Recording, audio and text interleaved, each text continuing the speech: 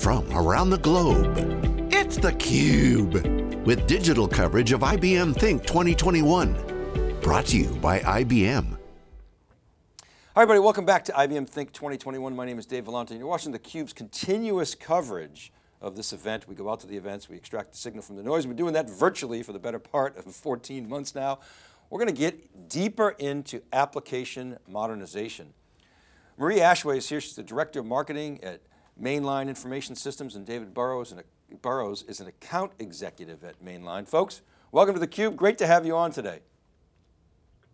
Thank you, nice to be here. Marie, I want to start with Mainline. A lot of people might not be familiar with Mainline, but you've transformed over the past 5 years. I wonder if you could describe that for our audience. Yes, we have, indeed we have.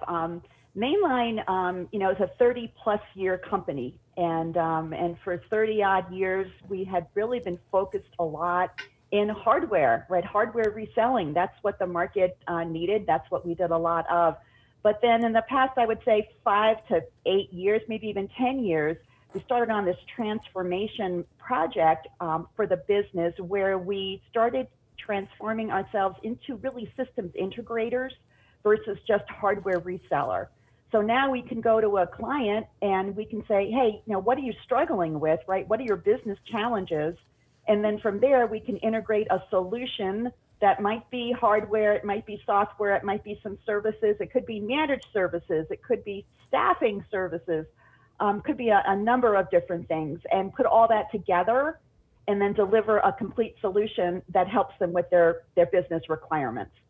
Well, David, that must have been an interesting transition, because what Marie just described is, it used to be every opportunity was a nail, and whatever box you were selling was the hammer. And that has changed dramatically, of course. So I wonder what the discussion was like with clients. You must have heard that early on and said, uh-oh, this cloud thing is happening, the world is changing, we've got to change too. I wonder if you could chime in on that transformation. Yes, as our clients have been changing, what we've been doing is, making sure that we fully understand what's available, not only in the marketplace, but the competition, and what each industry segment, for example, banking versus insurance versus a utility, may be facing during this time. And so, being able to transform as an account executive, we've been able to indicate and provide solutions, as Marie indicated. The large focus over the last 5 years has been networking and security. As we move more compute to the edge, close to the edge, security has been predominant. And so, hardware is really almost commoditized through and through, with the exception of, IBM Z and Power. And so, we've had to really, as sellers, focus on what customers are dealing with and how they transition. And as we, through COVID, it's actually been a bigger challenge, a bigger focus on security. And I think we'll talk about that a little bit later in more detail. Well, let's do that now. So Marie, maybe at a high level, you could talk about those challenges that your clients are facing, and then we can sort of double click on how that was exacerbated by COVID. And I'm really interested in your perspectives on sort of the post-isolation economy and how those challenges are going to shift. But Marie, maybe kick us off at the high level, if you could. Sure. Companies were moving toward the whole digital transformation, right? Probably for the past 3 to 4 years, we started seeing more and more that constantly, everybody sees those buzzwords all the time. So clients were shifting in that direction, and we were shifting to try to satisfy them with their needs with those solutions. But then came COVID. And all of a sudden, right, what people were planning on doing for the next, let's say, 5 years. I mean, most CIOs were saying, yeah, we're going to get there in 5 years. Well, that had to happen, right? It had to happen. Brakes went on, and it had to happen instantaneously. So that put a big change in focus, a big change in direction for not only our clients, right, but for our own folks like David, who are trying to service these clients with having to bring them these solutions that were going to solve their digital business needs today and not 5 years from now. Yeah, so David, let's talk about that. I mean, what Marie just described, I call it the forced march to digital. Because Marie, as you were saying, people were on a digital transformation, but there was a little bit of complacency, okay, hey, we'll get there. We're really busy doing some other stuff. And then all of a sudden, you've probably seen the meme of the COVID wrecking ball coming into the building, the office building, and saying, well, we're doing fine. And all of a sudden, boom, the forced COVID comes in. So how did that affect your clients, and how did you respond? I mean, they're asking for VDI, get me some laptops, I need endpoint security. And so how did that affect the application modernization efforts? And David, maybe you could comment on that. So I think for me, the biggest challenge was the competition within business to survive COVID. They had to put in, first thing was, how do we get our customer supported correctly, and how do we get our workers supported working at home? So the very first thing we did over the initial 6 months was most companies had to transform immediately within the first 30 to 90 days to allow their workforce to work from home. That happened throughout my customer base, both in Southern California.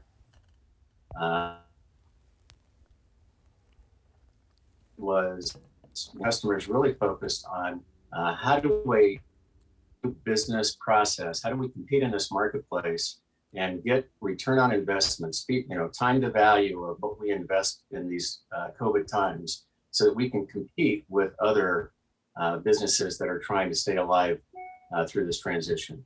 And now that we're seeing on the back end, that time to value in terms of investment is even more important, because some businesses have been significantly impacted from not only cash flow, but certainly in terms of profitability during this time.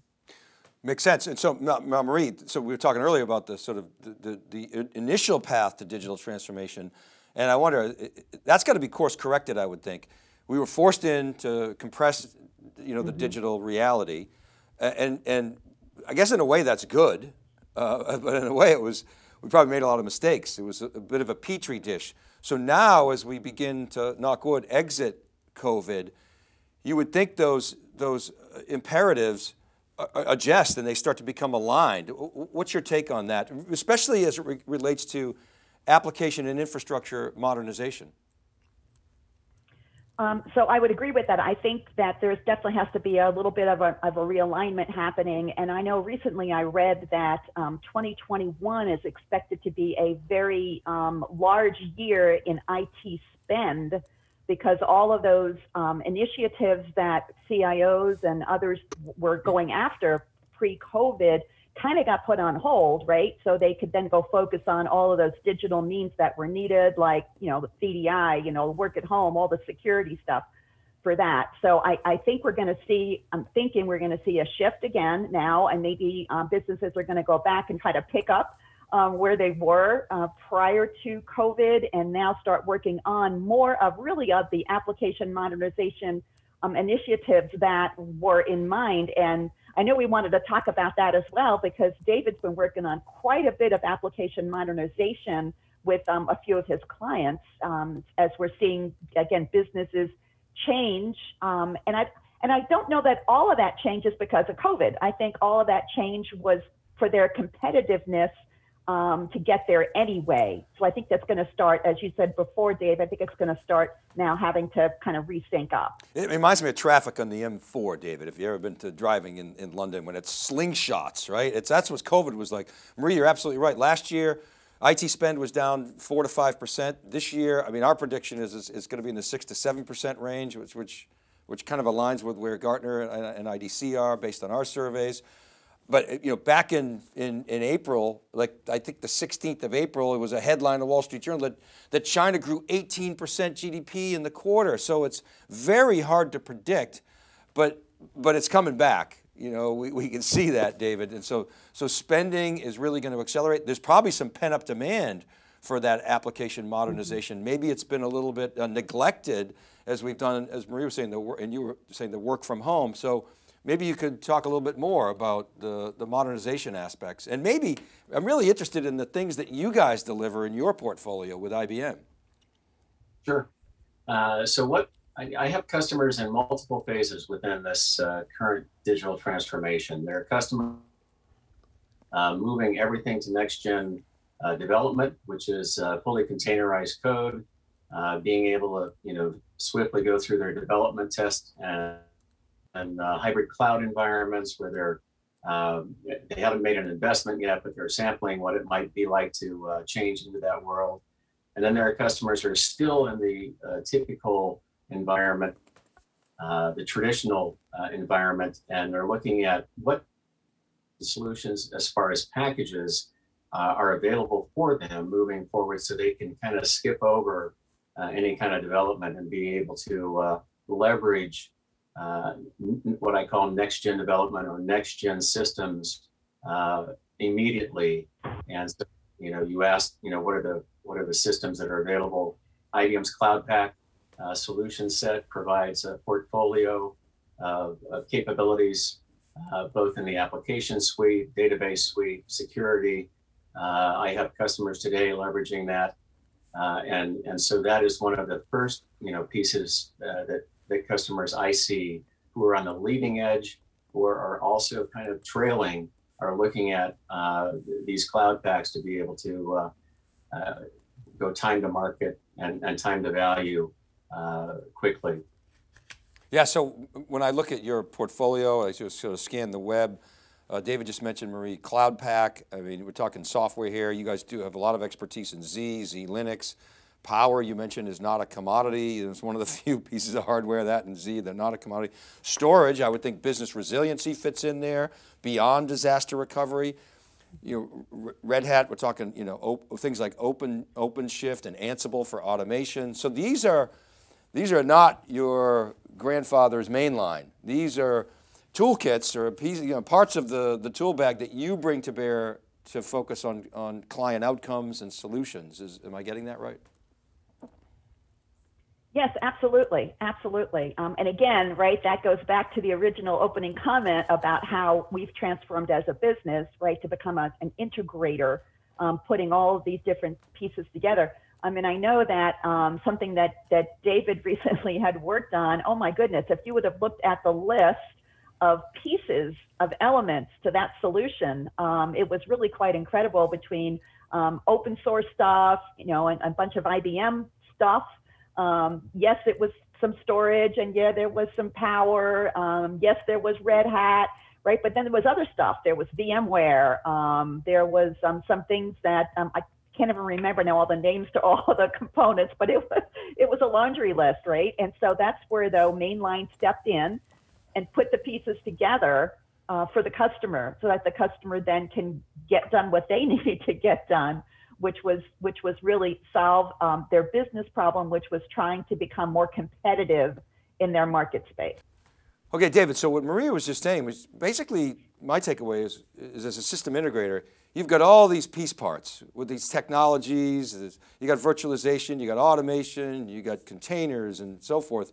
And yes, there's hardware, but there's this integration that has to occur, and your job is to abstract that complexity, that underlying complexity away, so that the customers can focus on the outcome. Maybe you could talk about that and how you do that.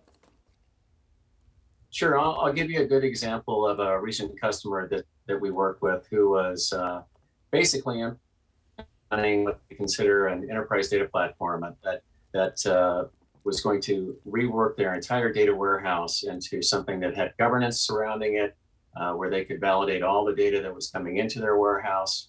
And so we underpin that with an infrastructure of Power. We're running, obviously, IBM's Cloud Pak for data with DB2 Warehouse.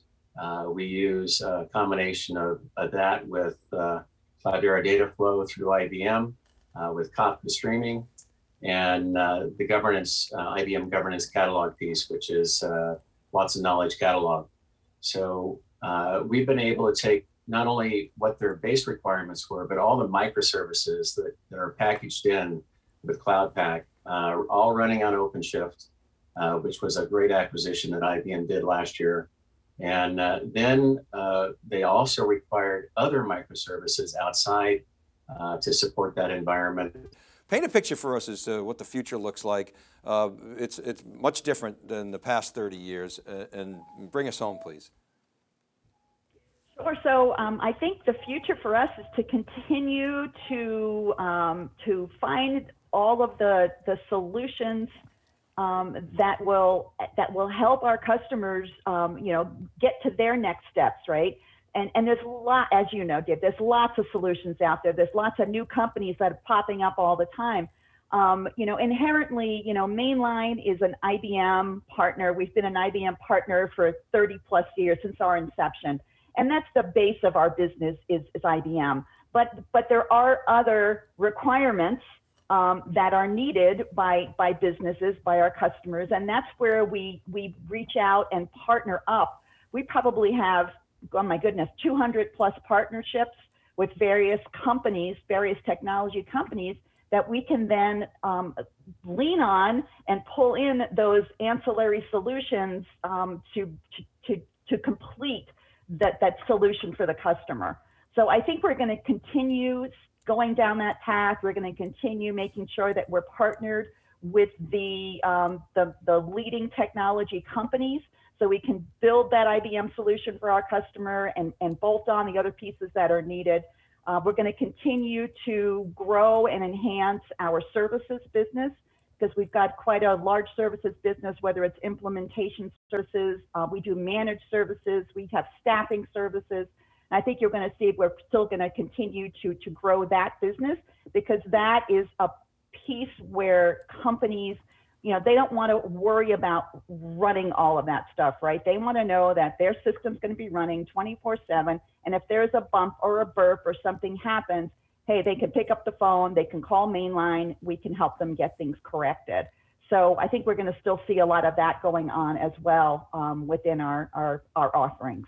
Excellent. Well, congratulations for making it through that. Not every hardware seller, reseller made it through, and you guys transformed. It's an inspiring story. Maria, David, thanks so much for coming on theCUBE. Thank you. Thank you very much, Dave. You're really welcome. And thank you for watching, everybody. This is Dave Vellante and our continuous coverage on theCUBE of IBM Think 2021. Keep it right there.